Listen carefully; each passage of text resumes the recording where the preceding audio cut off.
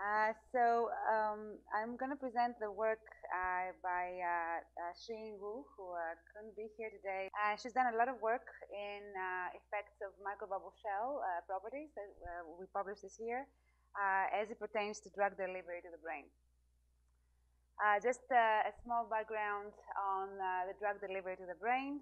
We've been working on this for a while now and trying to basically cross the blood-brain barrier, which sits between all capillaries in the brain, between the lumen where the blood flows and the surrounding parenchyma, such as the neurons, astrocytes, and glial cells.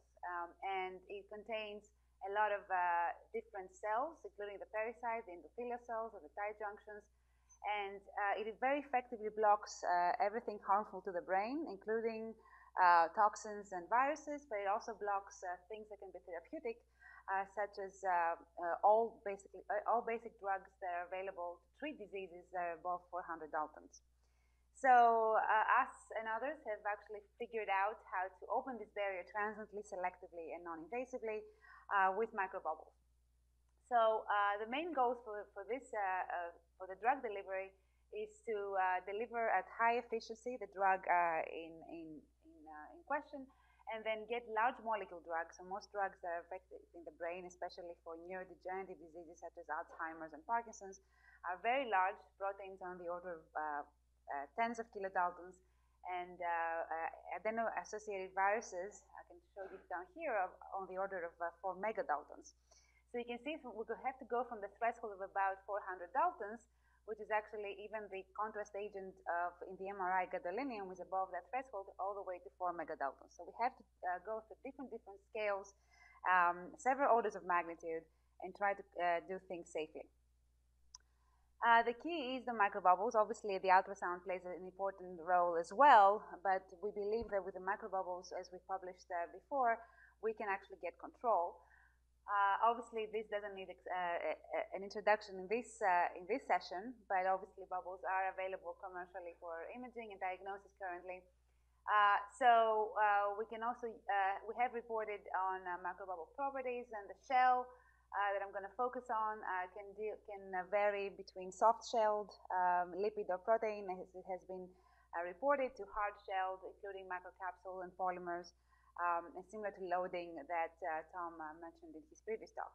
We have looked at size before, and we reported that larger bubbles after sorting, especially above 4 to 5 microns, tend to be much more effective in opening the barrier at large volumes for the same pressures compared to smaller bubbles, 1 to 2 microns, which is actually more what the diagnostic bubbles are centered as a median diameter.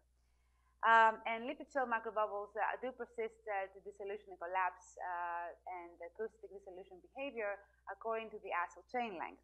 So the acyl chain length is actually from these lipids that actually make up the bubble, and this is actually a lipid-coated bubble with a gas core that will fluid butane.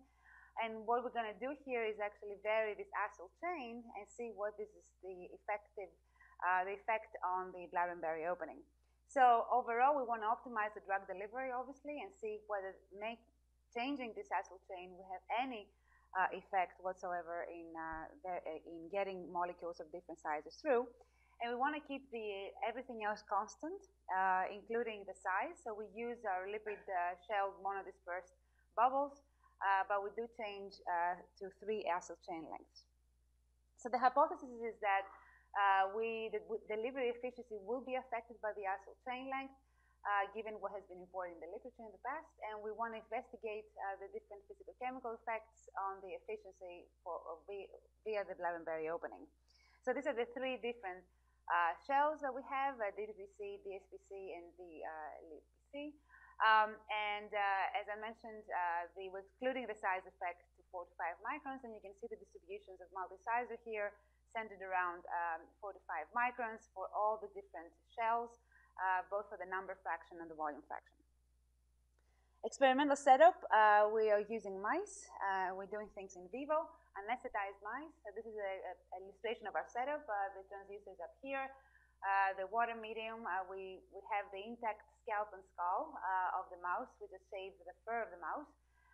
And then we perform a 30-second sonication for passive cavitation detection that we are recording at the same time. We administer the microbubbles and the dextran. So we actually use dextrans to vary the size of the molecule intravenously. Then we begin sonicating for the blood-brain barrier opening for a minute, and then after an hour we sacrifice. And these are different pressures ranges and the different dextran sizes. We worked with 3 kilodaltons, that is the size of some inhibitors used in Alzheimer's disease to break up the beta amyloid.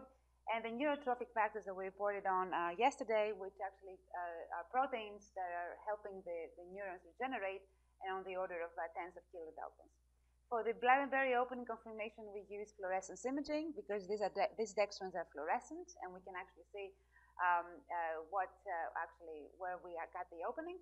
And then finally, a safety evaluation, we performed H&E. Okay, so I want to show you first the first case, which was with a smaller dextran of 3 kilodaltons, and we use only 100 cycles for the sequence for the opening the barrier, which is a very short, much shorter pulse than we use in other areas. And this is what I'm showing you here is 4 different panels. We go with 225 kilopascals, 300, 450 to 600. And then the different shell acyl chain lengths, the C16, C18, and C24. So you can see in the beginning, we don't have much opening. Where you see fluorescence, basically where the dextran was able to diffuse throughout the hippocampus, which is the memory center of the brain. And then you can see as you increase the pressure and increase, if you increase the pressure, you actually have higher fluorescence, but there's not much happening with the shell acyl chain length. So not much effect also when we do the fluorescence enhancement, no change because of the shell. So for smaller molecules, we can conclude that we have a homogeneous delivery of the dextran, as we can see in the fluorescence, but no significant shell changes. When we increase to 40 kilodalton dextrans, the story is somewhat different. We do have an increase with pressure, which we knew before, with the fluorescence increasing an enhancement, but we do have a change in the shell. And in fact, we have significant shell effects of pressures, which cause bubble collapse. I'm going to show you the cavitation later. But above 450, in the smaller pressures, there's not much effect, but above 450 kilopascals, at 450, 600, we have a change between the C16 and C24 and between the C16 and C18. In the 600 kilopascals, we have change among all shell chain lengths. So it does make a difference with larger dextrans, so larger in protein sizes, the shell plays an important role. If we keep the dextran the same and now we change the number of cycles, the effect is somewhat more reduced. We have also the change with the shell chain length appearing only in the case of the C24 compared to the C16 and C18 at the larger pressures. So we conclude for larger molecules with longer pulses that we have a more diffuse delivery in the fluorescence, no difference between the smaller chain lengths, but a large difference when we go to C24.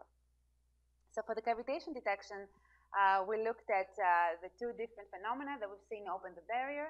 The safest one is a stable cavitation with volumetric oscillation of the bubble. And the next one, with the increase of the pressure, you get to the inertial broadband cavitation, where we have drastic oscillation to a potential bubble collapse. So we've seen that for 100 cycles, you get a change at higher pressures between the smaller shell chain length and the higher chain lengths. And 1,000 cycles, you only have a change at 600 kilopascals between the C18 and C24 chain lengths for the stable cavitation. For the inertial cavitation, we have more of a change at 600 kilopascals when we see more of the inertial cavitation happening for both 100 and 1,000 cycles. And finally, for the delivery efficiency, which I just reported there, it actually nicely follows what we see with cavitation, especially with stable cavitation, where we have, as I mentioned before, at higher pressures, a shell effect to be much more pronounced. So for safety evaluation for H&E, we have seen no damage at C16. So this was the safest shell by all accounts. At C18, we had a couple of RBC extravasations in a couple of cases of the mice for both 100 cycles and 1,000 cycles. And the same thing with C24, which actually also had the same, at the highest pressure of 600 kilopascals, damage here. The lower pressures, we actually have not finished with the histology yet, but we figured we start with the 600 kilopascals because this is where we expect the most of the damage. Now, this is after 1 hour, and you should bear in mind that this is very minimal damage, although it's like very, very big here. And we have seen that this can be actually reversible after 7 days. So this is the most drastic damage that you're going to get. And finally, to assess the delivery efficiency, this is the stable cavitation dose for harmonics and ultraharmonics. And we have 4 different cases: no opening, no damage, and damaging. You can see most of them, 100 cycles and 1,000 cycles are around the opening cases, with a few cases that have no opening, and a couple of cases also with damage, and one with no damage. And then finally, the fluorescence enhancement was plotted against the stable cavitation, and we saw 2 distinct slopes, with the 100 cycles being different from 1,000 cycles. So it looks like the fluorescent enhancement needs lower stable cavitation for 100 cycles compared to 1,000 cycles. So different rates of change with the fluorescence enhancement delivery. So I want to leave you with this table. So cavitation does increase with the cell chain length. We have a delivery efficiency. For small molecules, it doesn't make a difference. For larger molecules, we saw that the actual thicker shell makes a bigger difference, has higher delivery efficiency. And unfortunately, the safety follows a little bit of that. This is very preliminary, but the opposite of what's happening in the delivery efficiency. You have much higher safety in C16 relative to C24. So we're currently looking at lower pressures and reversibility of the effect. I want to thank my lab, the funding, and of course you for your attention. Thank you.